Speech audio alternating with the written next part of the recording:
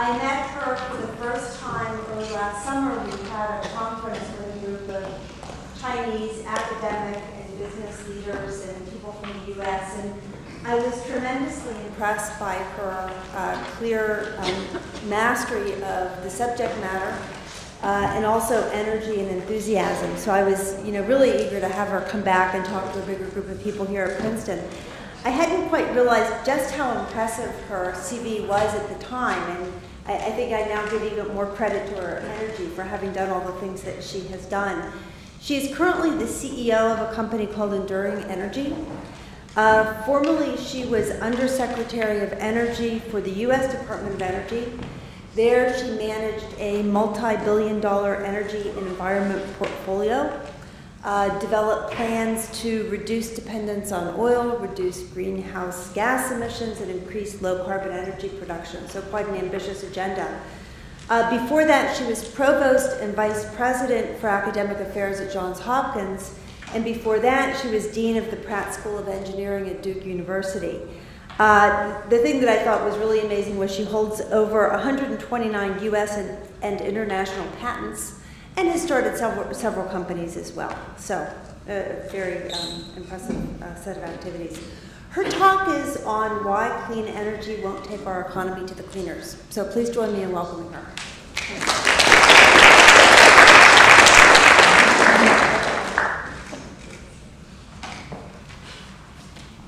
Well, thank you, Dean Patson, for welcoming me to the Woodrow Wilson School, and also for Princeton for making this opportunity to talk about something that I think is really important, is how do we create energy security, how do we clean our air and the environment, and preserve our planet for the next generation. And I have one of the next generation in our family is actually here as a senior, so I'm very concerned about the next generation. I wanted to talk a little bit about the economic impact of some of the ways that we could get to the president's challenge of reaching 80% clean electricity by 2035, or equivalently, when I came in as Undersecretary of Energy, 83% greenhouse gas emissions by 2050. So if I go to the next slide, a little bit of background here. This is Grinnell Glacier from Glacier National Park. It's a place that I used to hike around, not actually the glacier, but in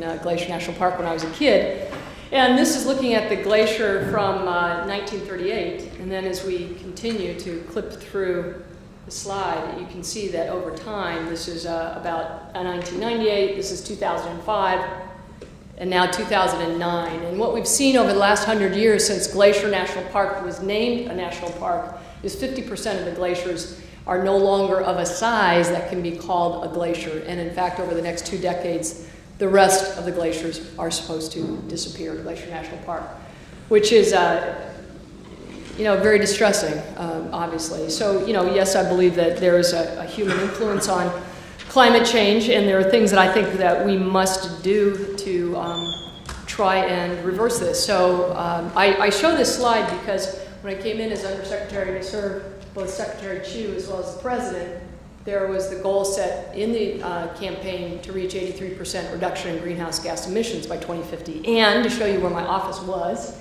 here's the press, it's actually right there. So, anyhow, it was in the horseshoe, as they say.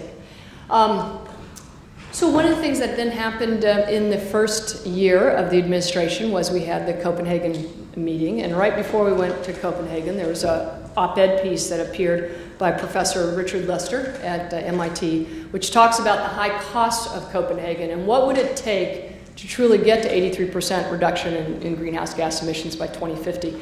So I don't know if many of you saw this. It's in the Wall Street Journal. I think it was December 6th of 2009. And I think I wanted to address it in terms of a plan that we started to put together when I was Undersecretary, working with about 100 people throughout the national labs and within the Department of Energy, and we called it the Strategic Technology Energy Plan. And I'm going to compare and contrast it, and I think it all comes down to what are your assumptions. But in this particular article, basically the nit of it is if we would need a very aggressive, not only policy, but also construction implementation plan to achieve this. So here it says, here's one recipe that would work. And so in Lester's article, he says that we would have to deploy 30,000 megawatts per year of wind for the next 40 years, every year for the next 40 years. So that would be about 4 times, as you said, what was added in 2008 alone. Our plan talks about needing to install about 5,000 megawatts a year every year for the next 40 years. That's still a lot of wind turbines, it's still a lot of land. We'll talk a little bit about that. The second thing is in terms of solar, we'd have to deploy 100 times the amount of solar that had been deployed in 2008 every year for the next 40 years. And in our calculations, we're actually looking at less than 1,000 megawatts. There's about 1 gigawatt, maybe 2 gigawatt total installed solar capacity in the US right now, and we're looking at keeping the pace of what traditionally has been done, the compound aggregate growth rate of solar, just continuing on. Nothing heroic, but it needs to continue, and so that will require some policy. He didn't say anything about hydro. I'm going to talk a little bit about hydro. He didn't say anything about geothermal. And in nuclear, I think this is one of the stretch ones, which is we'd have to have 5-fold the number of nuclear power plants by 2050. So currently we have about 103, 104 reactors at about 65 power plants. So we need 500 of those. Our plan calls for about 60 more of the evolutionary Gen 3 plus and about 20, about 20 gigawatts of the small modular reactors as well. So there's a difference of about a factor of 10 in terms of the total number of plants that have to be installed. In terms of the fossil generation, he talked about needing to retrofit every single coal plant that exists today, plus double the number by 2050. And we're actually thinking that in the plan we should be shutting down the ones that are older and that aren't cost effective to retrofit, and adding something like, there's about 300 gigawatts in coal, adding about 400 gigawatts of coal, but retiring some. So it's not a tripling of the amount we have now. It wouldn't even be doubling. So you ask, well, why these two different perspectives? So I want to walk through the particular perspectives. And I think the reason why is it comes down to the last line here, which is, in our case, we look at the electric power system. Traditionally, it's grown about a few percent a year. On average, some years it's up, currently down in recession years. And in this assumption, it was looking at requiring an electric power system that was 4 times bigger today. So today we have about 4 petawatt hours that we consume per year, and we looked at going to 6 petawatt hours, which is about a 2% increase on average per year until 2050. And that really comes down to what the difference is in terms of this perspective and another. So walking through it, it was an exercise we did because the administration has talked about the need to have a portfolio to address our clean energy needs, and we certainly agree with that. And one of the reasons is if you look traditionally at the time it takes to migrate from one fuel source to another fuel source, it can take anywhere up to 80 or 100 years going from wood to coal to oil. And we don't have that kind of time if we're going to achieve this in a time where we don't see further increase in our global temperature. So one way to do that is to look at a portfolio. So what would the portfolio look like? Well, this is a couple key assumptions. There's really 5, if you will, easy pieces or not so easy pieces to our plan. One requires energy conservation and efficiency. And I say conservation, we'll talk a little bit later about areas where where efficiency actually results in conservation, and other places where you become more efficient, then you actually use more energy, but you do more with less, hopefully. So right now, today, this is an extrapolation from the Energy Information Agency within DOE that talks about we're somewhere around, in 2010, about 6 gigatons of CO2 emissions. And in order to get to 83% reduction, we'd have to be about 1.3 out of 2050. So we consume about 100 quads of energy today. And part of the plan would say that we really want to, using energy conservation and efficiency, see if we can't keep that consumption flat. That's a big challenge, but that would be about a 25 to 28% contribution to the overall plan. And then the rest of it, so that's the first piece, is that it's energy efficiency and conservation. The second one is to decarbonize our electric sector, is to electrify our personal transportation and heating sector. The third is to have on a modern grid that can do the transmission and distribution more efficiently and two-way so that you can employ some of the energy efficiency opportunities like demand response. And the fifth piece is fuel switching. So using advanced biofuels to do things that are more difficult to do without a fuel, which is flight as well as freight and heavy-duty transportation. So those are the 5 things, and I just wanted to walk through a little bit get into some of the particular details. Part of an interim plan, it seemed like 2050 seemed a way far off when it first started in the administration. And then you realize when you see how long it takes to do things, that it actually is not that long off. But we thought it might be good to put some interim milestone there. So 80% clean electricity by 2035 was what we started to focus on. So, interesting thing that we learned from the American Recovery and Reinvestment Act is that for an investment of about $5,000 a home, you can get about a 30% efficiency improvement in a home that hadn't been previously either weatherized or had a new furnace, which was much more efficient. So in homes that we looked at, and these are just preliminary numbers, but we'd see about $5,000 investment get you somewhere between, let's just say generally 20 to 30-some%. It would take another larger investment in order to get above the 30%, and that doesn't require changing out the windows to get to say around the 30%. But it does mean that you probably have an inefficient furnace, you're leaking around the windows, you need to put in insulation. How do we then? So in one sector, the buildings. If you think about energy uses having 3 sectors, buildings, both commercial and residential, consume about 40% of our total energy. Industrial processing, about 30%, and transportation, about 30%. So in that particular area in buildings, if you can get 20 to 30% of a 40%, where does the rest come from? And so the rest also has to think about the generation sector and how we can be more efficient and not need to increase the amount of electricity we use by a factor of 4 by 2050. So this is just an experiment. This was an opt-in experiment that PG&E ran back in August, on a particularly hot day in 2007, and looked at by using demand response where potentially you would cycle down the electricity to drive the refrigerator in order to turn on the air conditioning. You see approximately a 20% savings. So that's where the working together, the smart grid, if you will, or a modern grid that allows two-way communication and the ability to do that, whether it's from your iPhone or some other smartphone, not to particularly use one brand, that you can do it either individually or you could have it done by a utility provider. So these are some of the things that we're looking at, and that's a challenge because it also requires behavior change. And so one of the neat things that I ran into recently at the Aspen Ideas Forum was some work by Balaji Prabhakar, who's a professor at Stanford, where he is a mathematician, but he's looking at using lotteries in order to change people's behavior. And the particular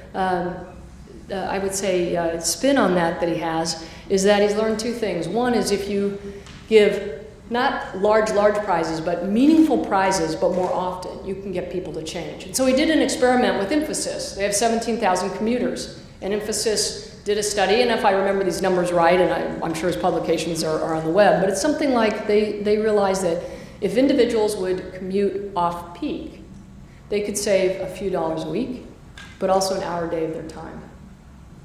And when there was education about this, you can imagine a few dollars a week didn't really move the needle. And surprisingly enough, an hour a day of their time did neither.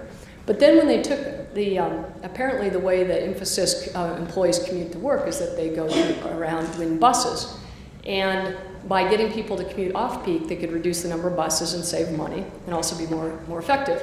So it turned out that they ran this lottery system that Balaji designed. And within about, I think, 3 or 6 months, half of the employees in the company chose to commute off-peak. And the reason why is because if they got in and swiped their card, their employee card, before 8:30 to show that they had commuted off-peak, they got so many points in the lottery system. And the more they did it, they were in the top tier. And if they didn't win a prize in the top tier, they got another chance in the middle tier, and it just sort of cascaded down. So eventually, people that commuted off-peak the most won something. And immediately, they had a tangible thing they could hold in their bank account, which was an increase in the amount of money in their bank account. So that was pretty astonishing, I thought, result. And then he repeated that with Accenture in terms of getting people to walk more.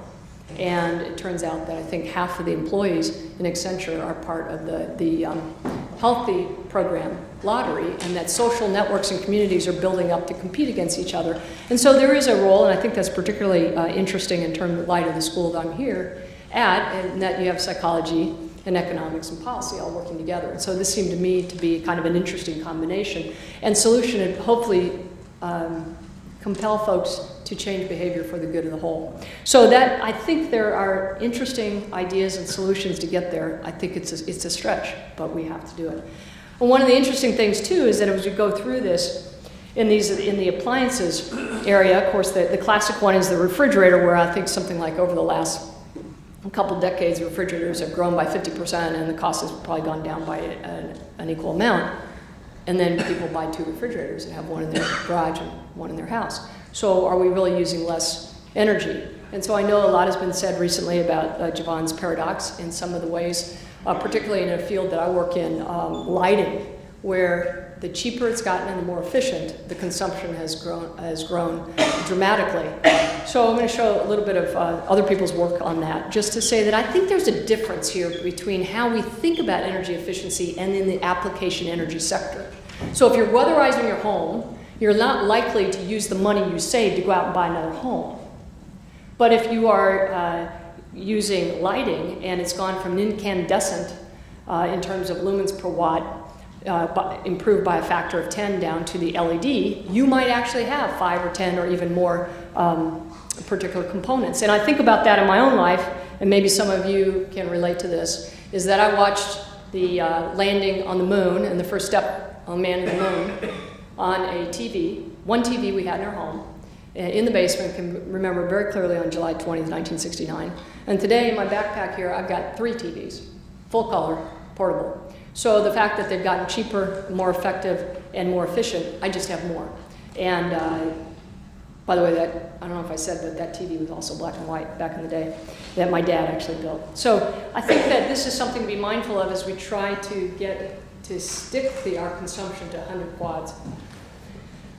And just in terms of thinking about lighting, well, I mean, it's a particular, my PhD was in the optics area. It's particularly aggravating to me when I see parking lots and other large structures with lots of lights on that nobody is enjoying or using. And I think that, at least I know that work that we did in optics 20 years ago, I ran across a data point that said that 75% of our lighting is wasted, which I can certainly believe.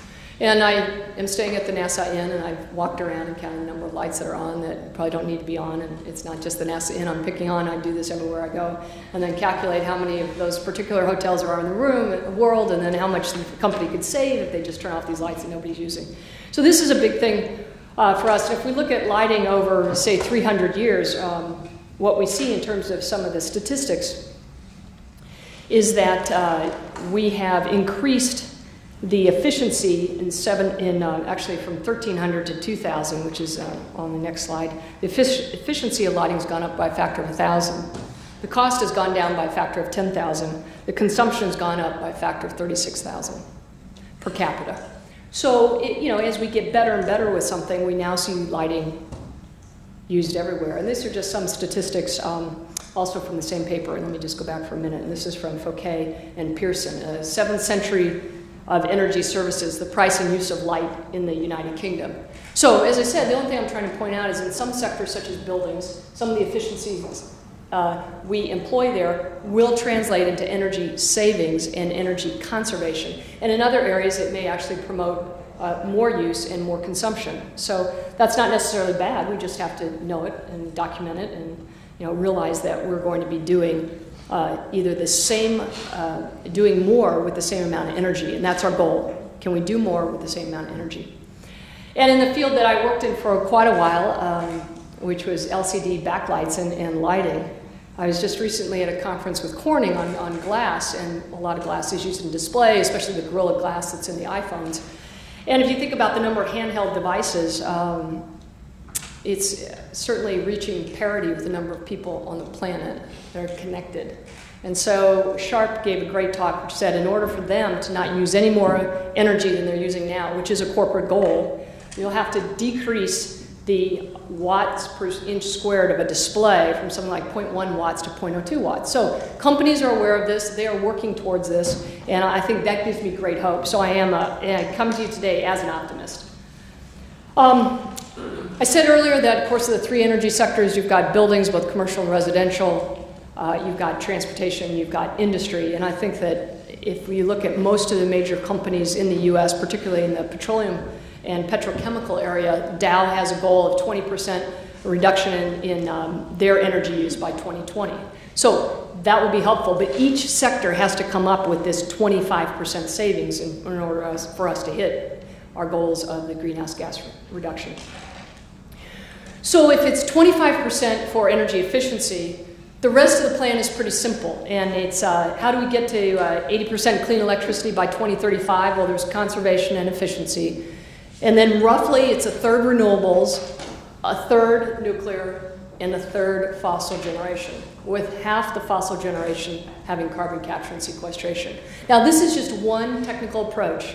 And I should say the tenets of this plan that we put together required no new technology that wasn't known today, but taking into account improvements, but more of an evolutionary as opposed to revolutionary role. Now I show this slide just to focus now on the first third, which is the renewable energy.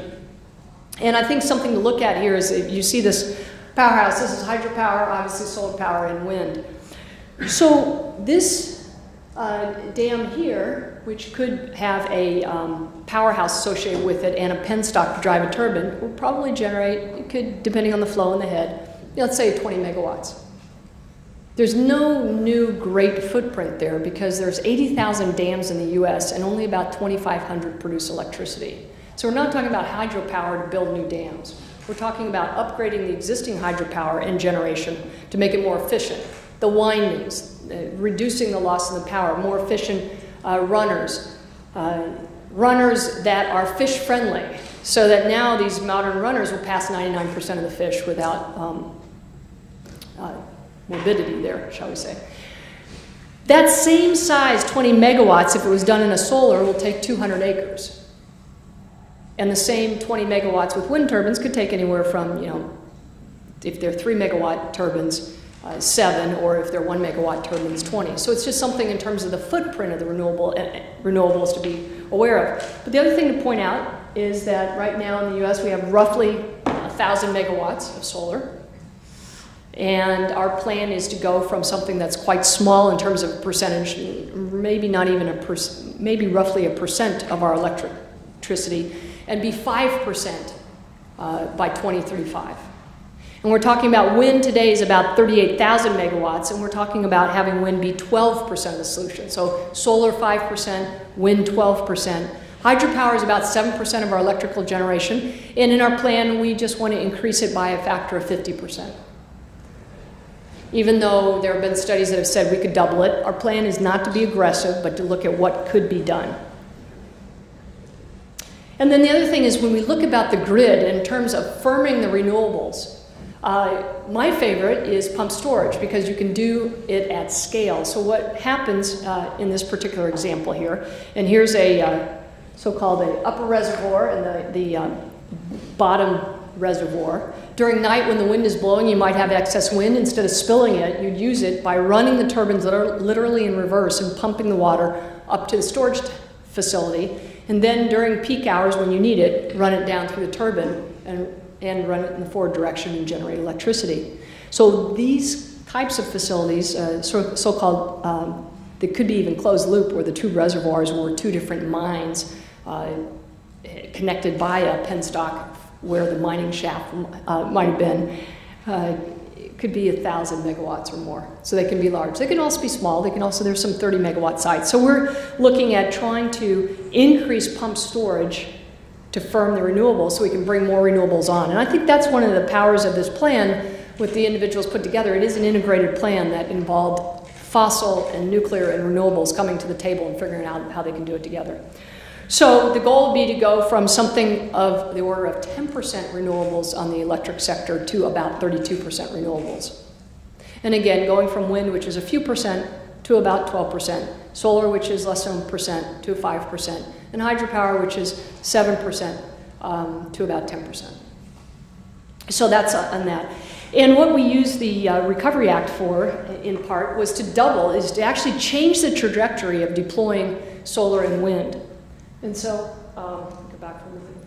As you see here, we were going along without the stimulus at that rate, and then we actually, were able to turn this at a much sharper trajectory. So again, I'm pretty optimistic of what we can do in the renewable space. So I feel that is on track. I would say that it's been helped greatly by policies, not only the production tax credits from the EPAC 2005, but also from the stimulus or the Recovery Act, the so-called ITCs, investment tax credits, and the 1603 grant in lieu of tax credits. Tax credits are fine if you're making money, but a lot of these companies that are starting up in new technologies are not making money, so instead of taking a tax credit, you can actually apply for a grant in lieu of tax credit up to 30% of the eligible property that's placed into service. And I think that, along with is one of the main things that has really made a change in this direction. I'll give you an example. There are two companies out in California. I'll mention both of them, and I think there's maybe three altogether in the country that are really looking at deploying solar at scale on rooftops. Sunrun and Solar City. And what they do is they'll pay the capital costs, put a panel on your home, and then you enter into a power purchase agreement and you purchase the electricity generated at about 10% of the cost of the utility. Now, I think that when I visited both companies, the other one, Solar City and Sunrun, and then there's Sungevity, I think 3 out of 5 solar installations are done by one of these two companies. And an interesting fact, which I find, one of the companies, and I won't mention which one, 1/3 of their customers are Iraq veterans. So I think there's just an interesting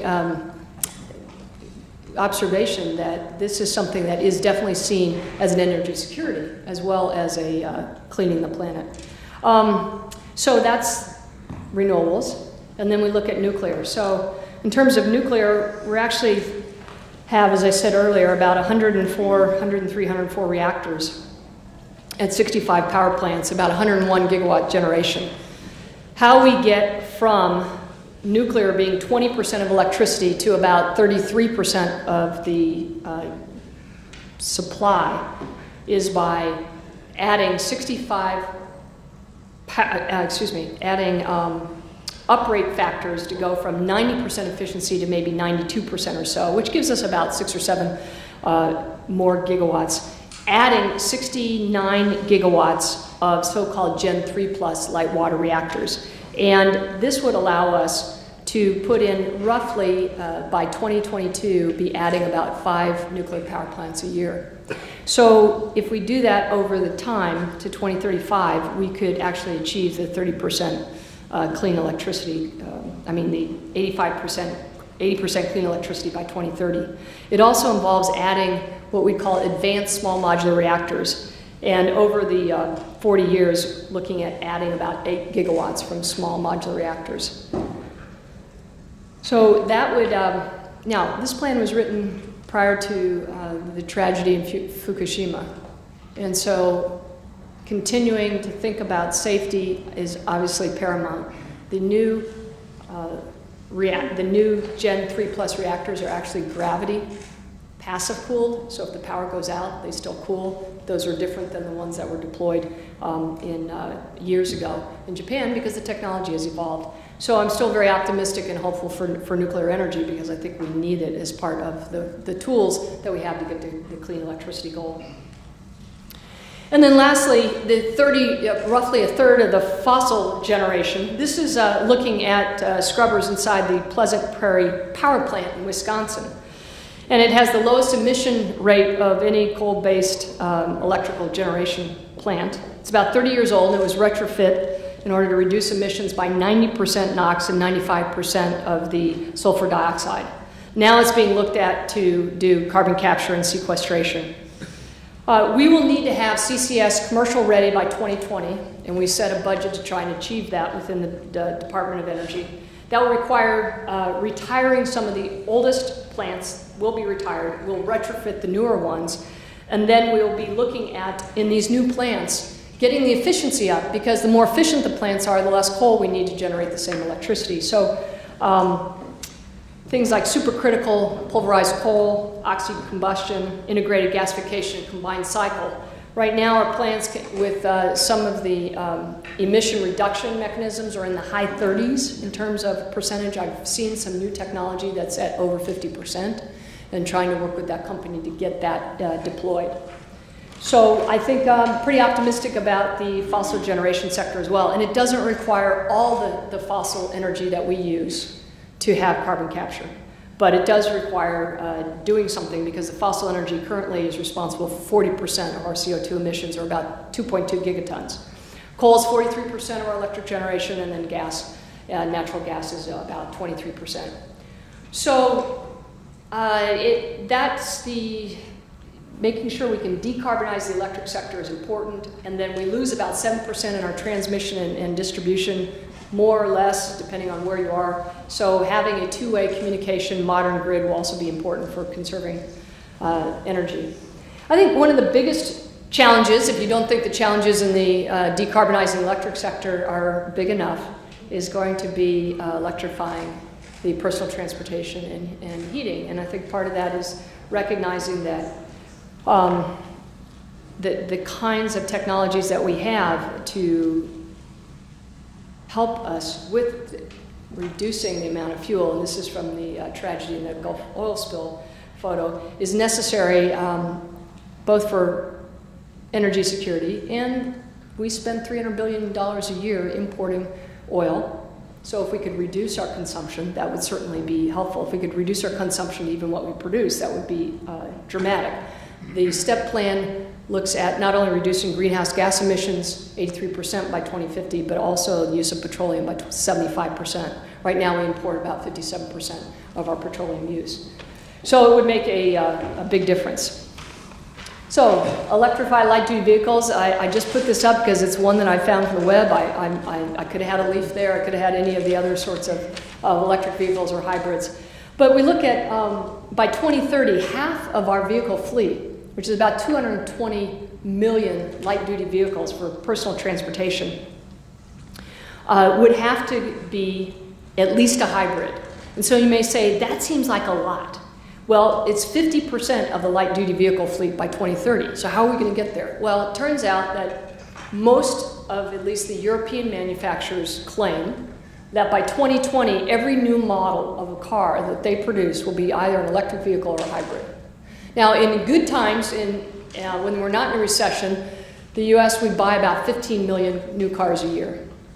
In not so good times, it's about 11 million. So if you take a decade to get to 2030, and we're buying 15 million new cars a year and retiring others, it's possible just with that dynamic alone, we would get close to 50% of our light-duty vehicle fleet being a hybrid or an electric vehicle. So it's within the realm of possibility, and that's what this plan is about, is what is actually the art of the possible. Of course, that's helpful for light-duty vehicles, and it does require battery technology. This is a rather large battery, as you can tell. I mean, it's about the good size of a table where about 10 people are standing around. But it's funding that from the Recovery Act that was allowing manufacturing of the batteries and the technology development occur in the close to Detroit and places that are very depressed. So moving along, we also are looking at how do we power larger vehicles, sort of transporting freight or many people. So certainly looking at compressed natural gas and biofuels for flight. You know, about 9% of the energy use in the transportation sector is in flight. And if we looked at trying to use biofuels for light-duty vehicle fleet as well as freight transportation and flight, there just isn't enough biomass in the US. There's about a gigaton of biomass, which would satisfy about 50% of our needs if we could efficiently convert it into a fuel. So our plan talks about fuel switching just for freight as well as air transportation. And then off-freighting, instead of transporting things by air, is off-freighting a good significant portion to train and transportation. So hopefully I've convinced you that there's nothing, I would say, out of the realm of possibility if we could get together with the policy and some behavior change around how we use energy and how we generate the particular energy. But what is it going to cost? And so this is something that has been talked about a lot. And this is where I'd like to spend the concluding part of the conversation, and then to open it up for question and answer. So we did an analysis, and it looks like, and this was working with Boston Consulting Group. So if you take the energy CapEx, capital spend, operating expenses, and fuel costs from 2010 to 2050, for business as usual, so we do none of this, it would run roughly $71 trillion. If we were to do everything that we talked about there, build the new nuclear plants, do carbon capture and sequestration, deploy the wind, the hydropower, the solar, switch to hybrid vehicles, the savings from the fuel as well as the operations, it'd be more on the CapEx, but more savings on the fuel and the OpEx and efficiency, you'd spend also about $70 trillion. So to implement this particular plan, it's just one path. The net incremental investment from now until 2025 is $1 trillion. After that, from 2025 out to 2050, the accrued benefit from the savings is about $3.5 trillion. So if you take $1 trillion over the next 15 years, you divide by $1 trillion, divide by 15, it's about $67 billion a year. You divide by the number of households there are in the US, divide by the number of weeks, and it comes out to be less than $10 a week, less than $9 a week. So it's about 2 lattes per household every week. Not every day, every week. So you just have to give up lattes like on Saturday or something. So I have given up lattes. I kindly have a nice good cup of coffee here. That's what it would cost, and then we would get the accrual of the benefit. Now, there's something else interesting, and this is where I want to segue just for a minute into a project that I'm actually looking at now personally, developing. And that is, it's a 20 megawatt hydropower project. Probably costs between $60 and $80 million. Will generate electricity at 10 cents a kilowatt hour, just for round numbers, to generate about $8.8 million a year. So if you look at the years payback, roughly 10. At the end of that, of 20 years, the IRR, under policy that gives you production tax credits, which is helpful, you have an IRR of about 7% a year, every year. And these things run for 100 years. And if you sold that asset after 20 years, you'd sell it for about 6 to 7 times revenue. Now, take that small example of 20 megawatts, and we've just talked about redoing our electric sector to the tune of about $1 trillion net incremental investment, which is basically on par with what we're going to do anyway. We'd have energy security, we'd have clean air, clean water, and we'll have assets with a net present value over $600 billion. Because those same assets also have terminal value, which is not included in these calculations. So why don't we do this? And I think one of the reasons is it's a complicated problem. I've been an academic for 30 years, and so I think the dean will appreciate what I'm about to say. And that is, the savings you get from the efficiency side of the house has to be given to the investment on the generation side of the house. Well, that would be similar to the dean of the Woodrow Wilson School giving maybe the dean of the engineering school money to do something that would help the collective good. That probably would not happen without the thing called a provost or president, right? That's why we need a policy. Because people that are saving in the efficiency sector and if you think about the cost of driving an electric vehicle versus the cost of a gallon of gasoline, the GGE, or the gallon gasoline equivalent in an electric vehicle, is about $1 a gallon. I haven't seen $1 a gallon since I was a kid. I think when I was a kid and first riding around, it was 25 cents a gallon. So, but those savings aren't necessarily going to be given to the folks building nuclear power plants. So we need a policy by which we can rationalize these investments and do something for the greater good, I think is my pitch. When have we done this before? Is there another example? Well, you can look at the interstate highway system. that was done in this country, we did this from 1956 to 1980. We invested 0.43% of our GDP. To do this plan would require only 0.36% investment of our GDP. So we have done it before, and we can do it again. It will require policy. So let me just conclude by saying, not only require policy, it will require all of us to act. It will generate jobs. And this is where I go to the individual actions part of the talk. So, many of you know this, but we can all make a difference. If you change one frequently used incandescent bulb with a CFL, if every home in the country did that, just one frequently used light bulb, you'd save enough energy to power 3 million homes. If we were to use, front-loading washing machines with cold water, and if you've watched Ellen DeGeneres in her soap opera, I thought that was hilarious. She is actually, I think it's Days of Our Tide or something like that. I don't want to use any brand name, but cold water detergent. If you just do 4 out of 5 of your loads in cold water, which does a nice job of cleaning and keeps your colors not from fading, you can save about 2 or 3% of the total energy spend in the United States. So these are simple things that we can all do. By having a meter where we turn off lights or do demand response, we have the potential maybe to reach 20% savings in the way we use energy in our home. If we put our laptop on sleep instead of keeping it alive, I think the average laptop uses about 80 to 100 watts. It goes down to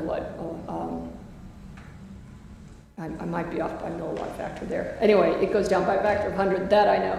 So these are simple things that we can do individually. I actually no longer own a car, and I walk to work, and I feel all the better for it. Anyway, this is a quote that I'm going to conclude with 2 slides and open up for questions. I think this is really fascinating. So Thomas Edison, arguably the father of the U.S. electric system, said, "Sunshine is a form of energy, and the winds and the tides are manifestations of energy. Do we use them? Oh no, we burn up wood and coal as renters burn up the front fence for fuel. We live like squatters, not as if we owned the property." And I think it's time we start living like we own the property. So I'll just end with this sort of slide of the Earth. And if you look really closely, you can see this was taken obviously from the famous photo from the Apollo mission. And you see just a very thin atmosphere, like a blue little ring that covers the globe. And it's almost like the shell of an egg. And that's what is protecting us. And we can act to make sure that we don't crack that. So if I'd just like to thank you for having me come here to talk about some of the things that I've learned along the way, and to ask you to help us in reaching these goals. Thank you.